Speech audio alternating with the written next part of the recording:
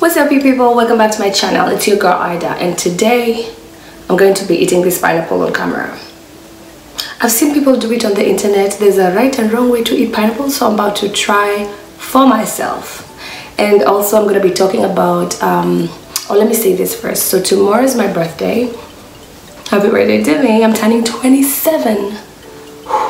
27, people. And so I sat down and I was thinking, if I had a chance to talk to a younger version of myself, what would I tell them? You know, and so that's what I'm gonna be talking about today. And if you're younger than me, if you're 26 and below, this would probably be helpful. And even if you're older than me, this is gonna be helpful to the future Idah as well, because you know, you'll see what I'm talking about. And anyways, let's see how this goes with this pineapple. I'm supposed to be plucking it like I'm gonna just show you. Anyways, I wrote a couple of things down that I would tell a younger version of myself, and so let's get straight to it.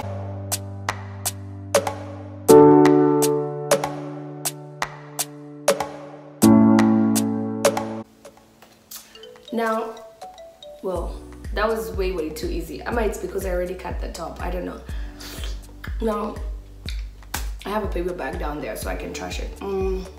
The first thing I'd like to tell a younger version of myself, yo guys, this is way too easy. Like, it's just coming, wow.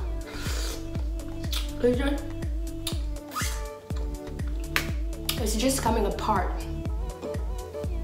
Okay, this one's not as easy. Oh, the juice. Oh, man. Wow. By the end of this video, I will not have any lipstick left. But then, this is so worth it. Anyway, the first thing I'll tell a younger version of myself is you are beautiful. Act like you know. Treat your body like you know you're beautiful. Treat yourself like you know you're beautiful, you know. And this is whenever you treat your body, the things you put in your body, like this amazing sweet pineapple, exercising, taking care of not just how you look on the outside, not just makeup and cute hair and whatever. No, you want to take care of your inside, the things you know you intake. Like I said, the food you eat, the things you drink. Don't just drink alcohol. Speaking of which, I'm not even drinking today, which is a trademark in my videos, because I drank enough for the last, from the last video I drank enough for this video and that. So we're detoxing over here. Anyway, another thing I would tell myself, younger version of myself, is listen more. Don't just hear, listen. And what do I mean by this? My book is right down here, that's why I'm looking down. It's be slow to respond. You know, some people just are like, they're not listening, they hear. They're just hearing you and quickly responding back. No, I would tell my younger self, listen more. These people who are talking to you probably know way more than you do at this age, you know, so listen more. And I'm telling you, I'm 27 now, and these are things that I am doing, currently practicing. I listen more. Okay? Another thing, dreams do come true. That's one thing people don't tell us growing up.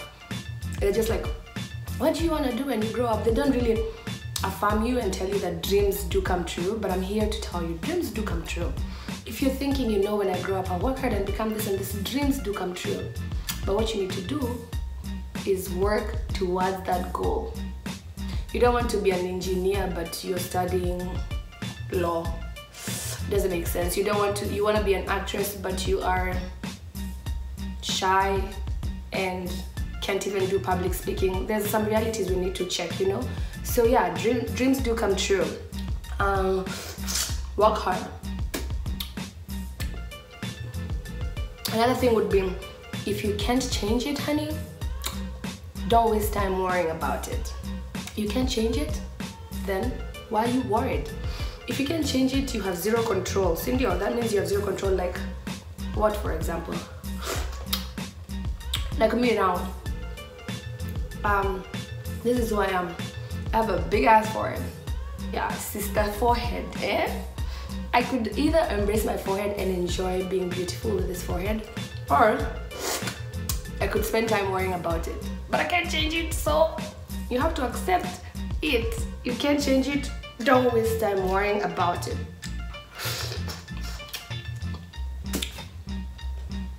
Another thing I would like to tell my future self is, my younger self, if I had a chance, is slow the fuck down. Slow down. I remember being 18 and it's getting harder as I go. Oh man, the juice though.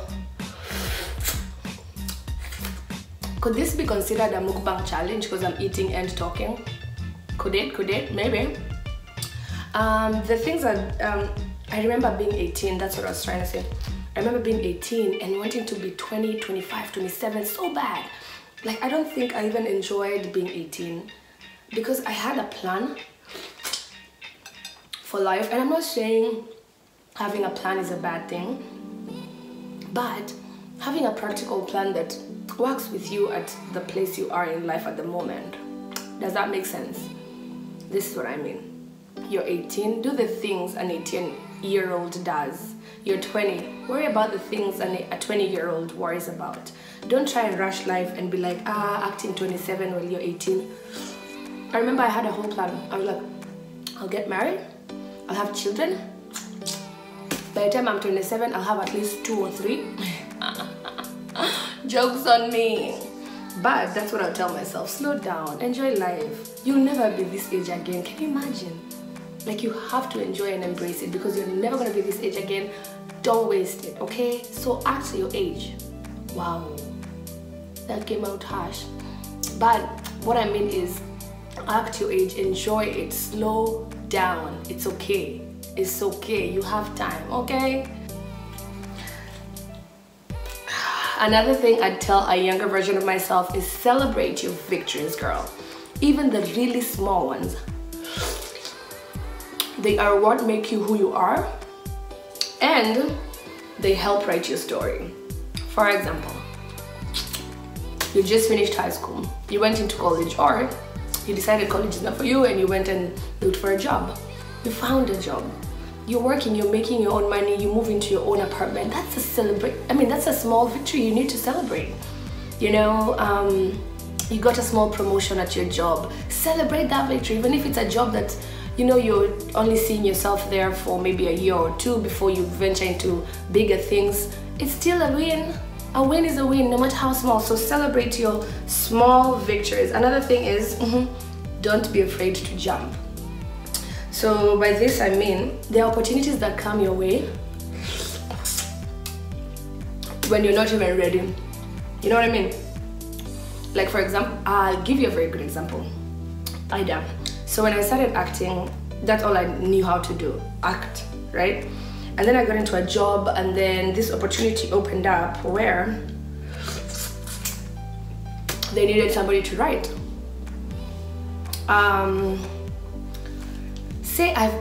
I don't know, man. I was so afraid because I had never written before, not even written for TV. My God, that was a big deal, you know? I had never written before, so it was very scary for me, but I jumped. Leap of faith. I jumped. I took this opportunity. I said, you know what? I'm going to try. If I fail, see, I failed. See, I'll just go continue acting. I've not lost anything. I'll still have the thing that I know how to do and continue doing that. But what if I succeed? I'll have 2 things on my resume now. I can write and I can act, you know? So don't be afraid to jump. And anyway, that's how I started writing. I wrote 1 script. It was brilliant. According to my producer at the time, she asked for another one, and another one, and then that made me who I am now. At least now I can write. I know my creativity can be, you know, spread in different areas of this career that I'm in. Alright, so another thing I'm looking down here is the people who love you don't see your flaws the way you do. So sometimes we're so hard on ourselves. You know, treat yourself like, you see the people who love you, the way they treat you. Can you treat yourself like that? Because sometimes you get so hard on yourself, you're like, no, I'm doing this wrong, I'm not so good at this. But the people who love you don't even see that. Ama, you go somewhere like, Like me right now, I'm like, okay, this dress is showing some flab, like I've gained some weight. I'm like, but the people who love me for me don't even care about all that. It's because I'm really just like hard on myself. I'm like, I need to go back and work out, which is a fact. But what I'm trying to say is, treat yourself like the people who love you treat you. Make sense? I hope it does make sense. The people who love you, don't worry about the little stuff that you worry about as much. So treat yourself, be kind to yourself. Another thing will be, oh gosh, it's really hard though. Sorry, I decided to wear a yellow dress so I can do this together. Like everything will just be yellow and green, and my background I tried to like make it so plain, but a dash of yellow over there. I know you can see it, it's a painting, but one more thing, it's life. I wrote down, it's life. Sometimes all you have to do is just keep swimming. What do I mean by that? Happiness is not a destination, it's a journey. Let that sink in. Happiness is not a destination, it's a journey. Today you smile, tomorrow you cry. Enjoy the ride. So people think that happiness is a destination. Ati sasa tumefika happiness, we've parked our car, we're living in happiness. No, it's a journey. You know, and it's life, it changes. Don't go crazy looking for happiness, searching for happiness in places you can't find happiness. Like, as soon as you understand it's not a destination, it's a journey, it gets much easier. It gets so much easier for you, because sometimes life happens and life becomes very difficult, and we let ourselves swallow and cry and blah blah blah. But when you realize that it's only for a moment, tomorrow I'll be laughing, yeah, do that. I mean, it's life. Just keep swimming. You know that reference from Finding Nemo and then Finding Dory? Just keep swimming, just keep swimming, from Ellen DeGeneres. Alright, whoa. Another thing is, don't look for a partner who makes you happy. Wow, some of these things are deep. Don't look for a partner who makes you happy. What are you saying, Idah? Did you let that sort sink in? What am I saying? Don't look for a partner who makes you happy. Look for a partner who wants to see you grow. Wow. Yo, you guys, I'm smart. I'm smart. Okay, I'm dropping everything now. But my point is, look for a partner who wants to see you become the best version of yourself. And that way, happiness is inevitable. Some of us look for people to complete us, to make us happy. Like, you know, oh, he makes me happy. It's great if somebody makes you smile, don't get me wrong, but don't go searching for someone to complete you and make you happy. It doesn't work like that.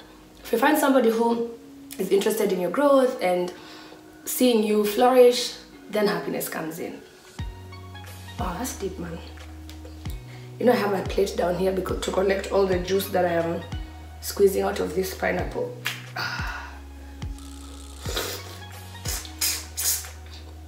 Yo, whoever came up with this thing of eating pineapple this way, you're a genius.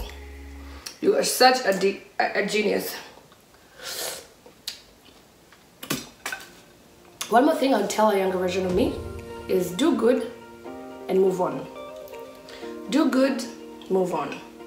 If you're touching a life, don't touch a life and then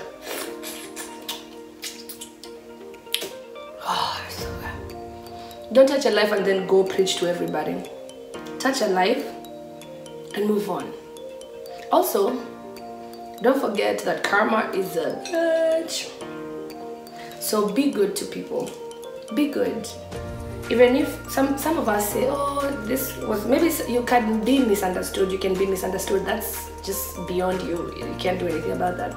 But you do your part and move on. Like, be good, like, just spread positive vibes into the world, and the world will bring that back in return.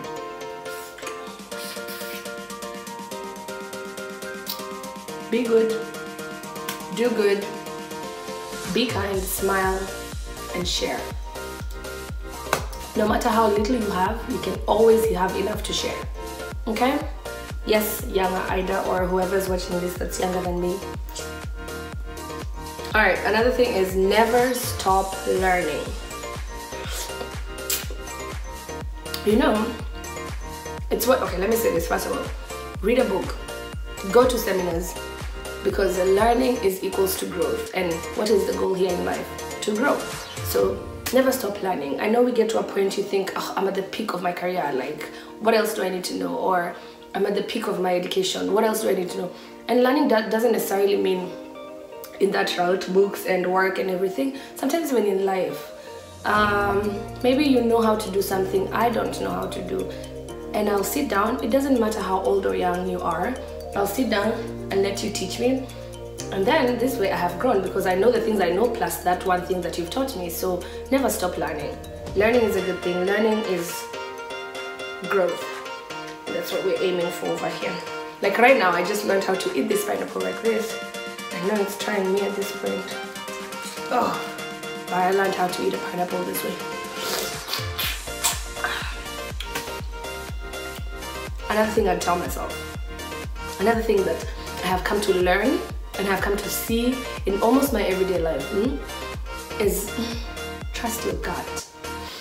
Some people say it's your conscience, they say that. Some people say the Holy Spirit. I don't know, man, but trust that thing. That still small voice. Trust your gut. Sometimes we get into things, you're like, it's okay, but something is holding you back. It's like, I don't know if I should be doing it, but something's really pulling you back, but you're like, it's okay, let me just go. Don't go. That's how you end up in situations that you're not supposed to be into. Car wrecks, you get arrested, or bad relationships, or bad jobs. Don't do it. Trust your gut. That small, still voice inside of you that seems to be slowing you down when you meet somebody new and you're like, oh, I like you, but something in the back of your head is like, why? Trust that something knows better than you do. So trust your gut. It's one thing that I've learned to do growing up, and now I trust my gut. I trust my instincts, my sixth sense, the Holy Spirit, my conscience. I listen to that small voice and I trust it, and I've never regretted since doing it. Another thing would be serve your community. I've done quite a bit of volunteer work, even at church and everything, just giving time. And I wrote this down and I said, give your time and expect nothing in return. This is so much pleasure, there's so much pleasure found in this, you know, and it's true. Giving your time, or just helping the needy, going to children's homes,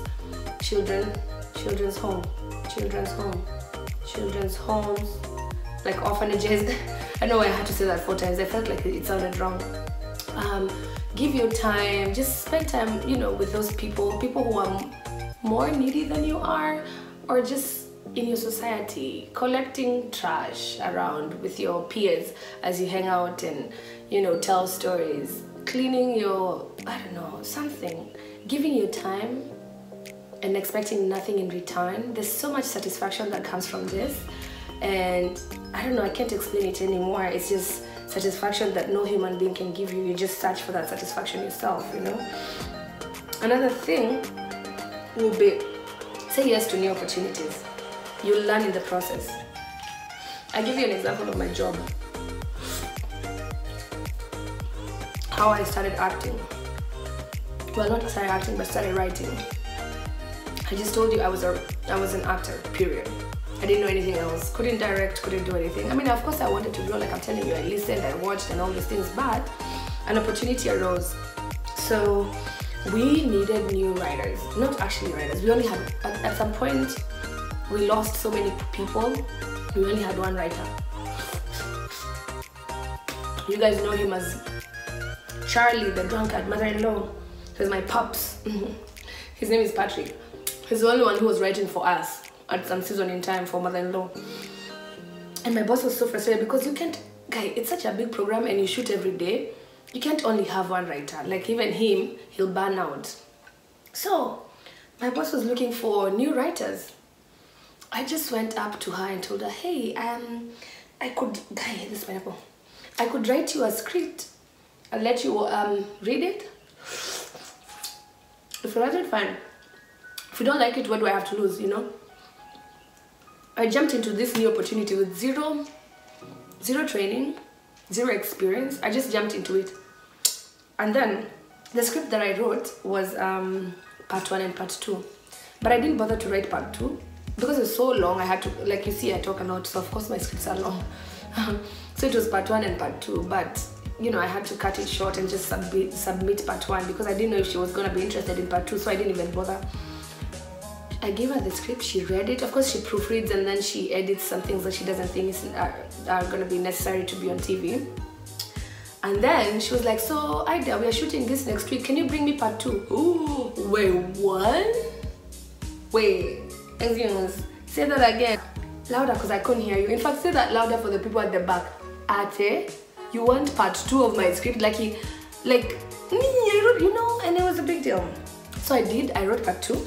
I wrote part 2, I submitted part 2. People loved it, my colleagues loved it, and they're happy for me. That's, you know, that was important. They were like, man, Kumba, you can write. We did part 1, we did part 2, it was amazing. I watched it on TV, I was like, what?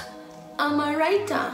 And that's how I jumped into that opportunity. And that's how I started writing for my show, Mother-in-Law. And then I was even asked to write for Tahiti High, which I thought was amazing. I loved Tahiti High. So it was easy to write for. So you see, my point here is I jumped into this new opportunity with zero experience, zero nothing, zero training. What had I said no? I said, I mean, I can't write, so it's fine, just look for somebody else. I wouldn't have been where I'm at now, you know, with all the things I've learned so far. I wouldn't have been.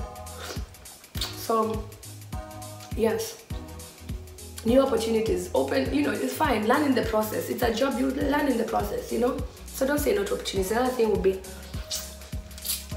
this is relationship wise. I know I dated a guy who I shouldn't have dated before, and let me first give you the point and then I can give you this story.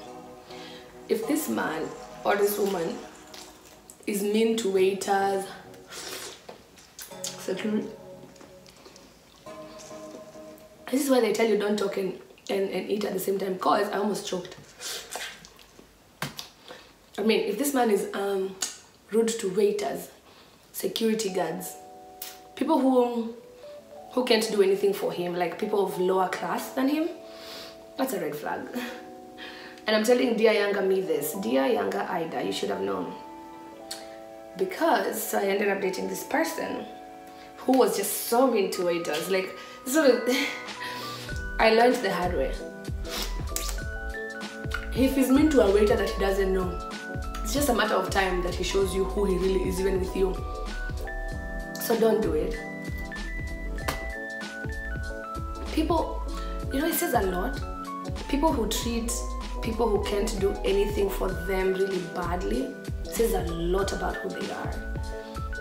Okay? And again, I'm telling my younger self, if I had I don't know, if by any miraculous way I could go back, man, this information would be so helpful to me. And I hope it is to you. If he treats people who are of a lower class than him badly, it's only a matter of time. Don't allow it. Don't allow it, okay? Another example would be, wow, all this juice.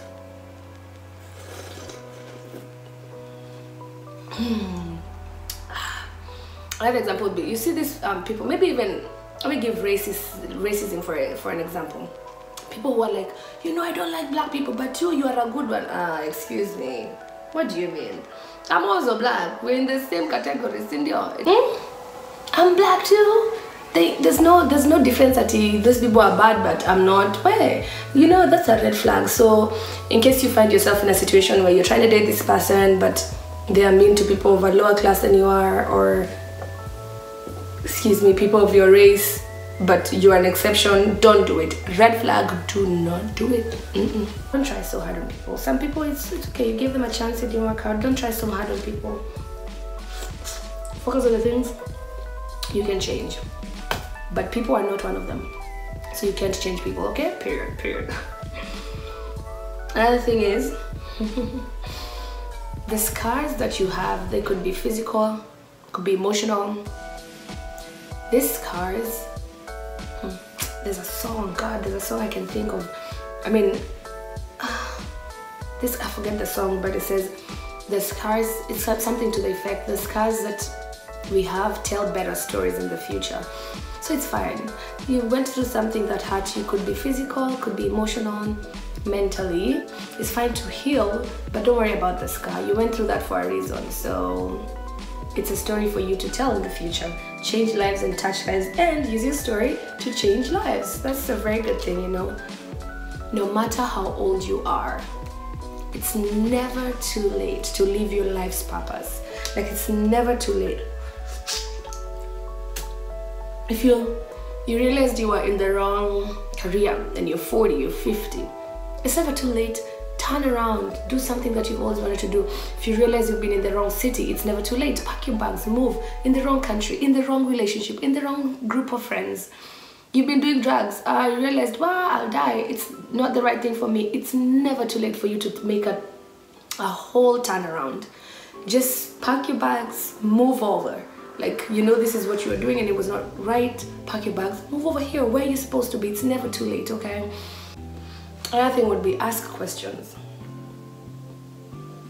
Period. The younger version of myself was so afraid to ask questions. Not even in class, even in just real life. Somebody gives you an offer, maybe a job offer. They say, do you have any questions? You're like, no, it sounds okay, it sounds good. Ask questions, it's fine. That's one thing it sounds very like common sense, right? You should ask, but some people don't. I never used to. I'd be like, yeah, maybe whatever they say because they know better than I do, you know, it's fine. Whatever the word is just gospel truth at this point. But no, ask questions, it's okay. In fact, it makes you look even wiser, even if you're not very wise. Yeah. I'm starting to really enjoy this sit down videos. Just, I don't know, because I guess I'm not doing too much work. And on this one I'm eating, so these are two of my favorite things, not doing anything and eating, you know, and recording, being on camera, three of my favorite things. Thanks for hanging out with me. This was really just a hangout video. Hoping that you stayed. I hope it's not too long. We'll see you guys next time. Have a good one and try eating a pineapple this way. God, I almost finished the whole pineapple. It's so good though. It's a little messy, but it's very, very good. I love you guys. I'll see you in my next video, and be kind to one another. Ellen DeGeneres says that, but when you say it over and over, you're like, you know what? It makes sense. Be kind to one another. Smile. Share your own kind of beautiful. You know, the world needs that. We'll see you on my next video. Don't forget to subscribe. I said, We'll see you on my next video. Don't forget to subscribe. Love you guys.